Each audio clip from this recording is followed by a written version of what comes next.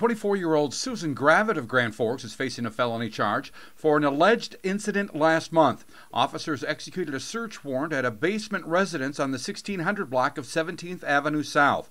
They allegedly found drug paraphernalia that was readily accessible to a 3-year-old child. Gravitt told police she is unsure of who comes and goes from the basement and is not sure what the child had access to.